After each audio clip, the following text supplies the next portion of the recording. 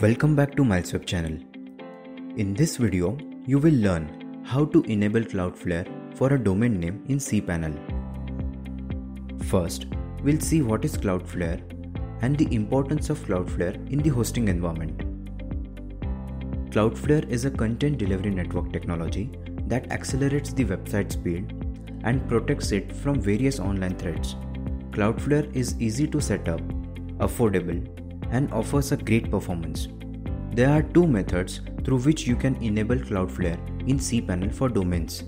First, provision domain with CNAME setup, and second, provision domain with full zone setup. Now we'll see the difference between provision domain with CNAME setup and provision domain with full zone setup. A CNAME setup doesn't need any change of your DNS provider. It simply requires pointing any subdomain to Cloudflare by means of a CNAME record in order to add domain to Cloudflare.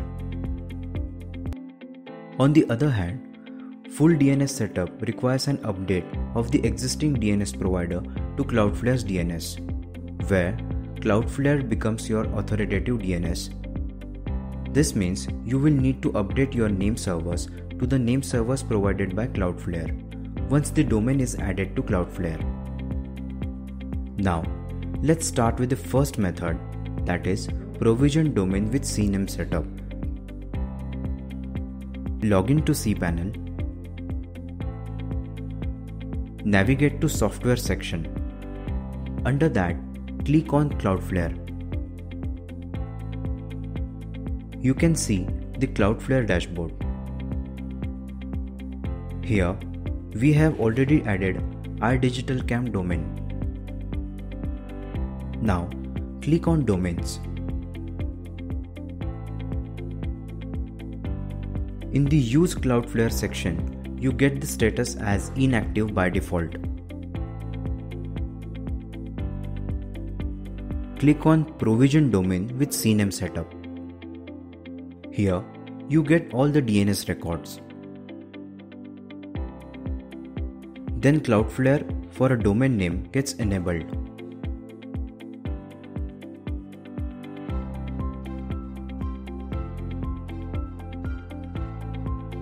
Now, for the second method, simply click on Provision Domain with Full Zone Setup. In the Use Cloudflare section, you get the status as pending by default. Make sure that the name servers provided to you must be updated from the domain registrars. Here, you can see all DNS records. The DNS records which you wish to route through Cloudflare CDN should be enabled. And you are done. Thank you for watching this tutorial. Give a thumbs up if you found it useful.